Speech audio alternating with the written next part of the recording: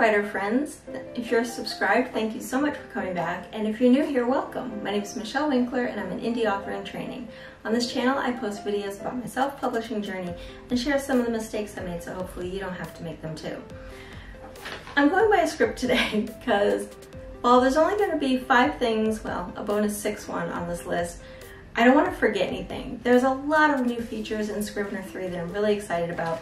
So this is just going to be my top 5. I'll probably be doing another top 5 video down the road. This is just to get you started. So if you've heard about Scrivener but don't really know much about it, you want to kind of get an idea of what new features there are before you jump in and buy it, this is what the video is going to be for.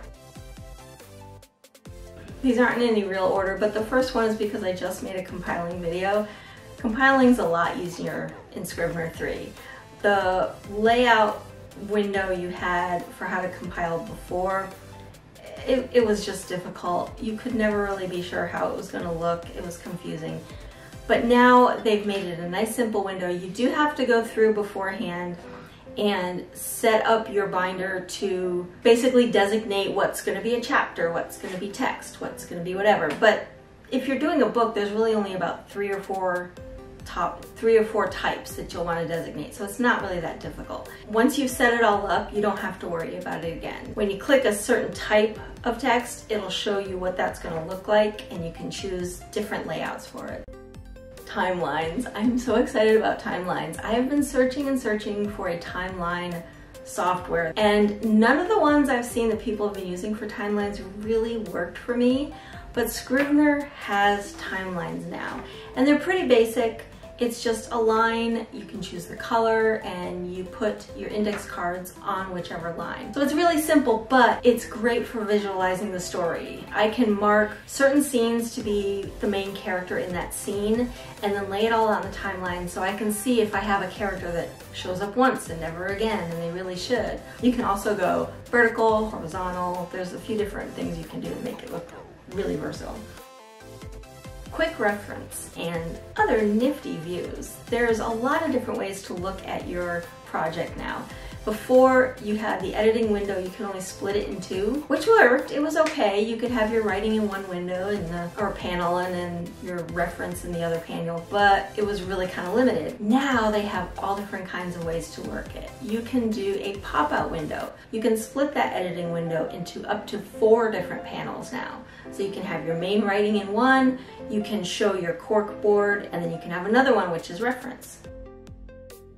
Bookmarks. And I like this feature because one way that I see it would work is if you had a different character reference sheet for each main character, you can bookmark each of those and then have the separate window with all your bookmarks. And then you can just click once and it will pop into that character's reference sheet.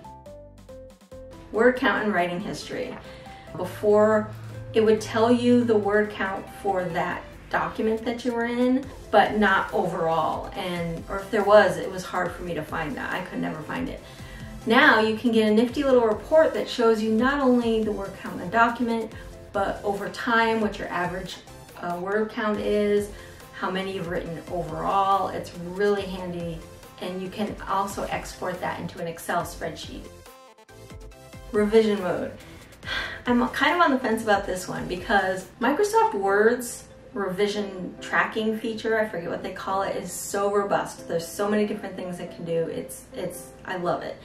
But this is at least a step in the right direction for Scrivener. Before, you would have to manually go in and change the color or change the font or something to designate that this was new text. Now, you can just go into the menu, select revision 1, and then any document you type in, it's going to choose that color. You want to start over again and do revision 2, you can just go into the menu, select revision 2, and then it'll populate anything you type from that point on with your next new color. Speaking of colors, dark mode. I have been waiting for this for a while. I have migraines, and if you have migraines, you know when you're looking at a screen, it's just murder. So being able to tone down the colors and make it all nice and dark really helps my eyes. Not only do they have dark mode, but they have several different templates. The only downside really is you have to actually close out the program and then restart it in order to see that change happen. But I do believe there's also ways you can really customize it, make each individual thing be a different color that you want. Okay, so there's lots of other features. They have new ways to search, paragraph styles, document links.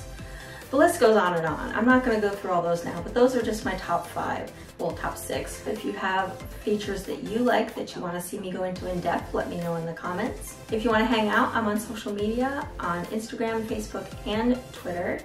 And if you sign up for my newsletter, you will get free short stories based on my Dust on the Altar characters, exclusive content, and sneak peeks to my upcoming books. That's all for now. Thanks so much for watching. I'll see you next time.